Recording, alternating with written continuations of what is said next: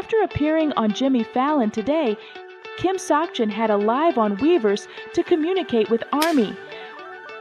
Wearing the same pajamas from 2022, Jin somehow looked even younger in 2024. During the live session, Jin spent time gaming with ARMY, and his funny screams and frustration over the game were simply adorable. He even moved his head and body as if he were inside the game itself. And why was Jin scolding and hyping himself after failing in the game? 너 뭐 한 거야? He's just too lovable. Night. Meanwhile, ARMY couldn't help but focus on Jin's waist. Well, Seokjin tried, but the clothes were on our side.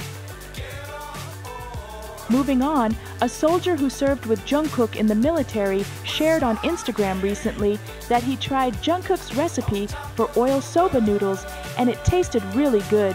Jungkook is really kind, he makes new friends and teaches them his cooking skills.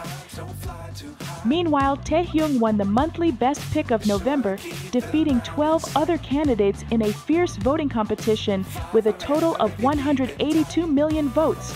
For this win, Taehyung will receive a Times Square ad in NYC and a special gift. Congratulations, Taehyung, and thank you everyone for making this win possible.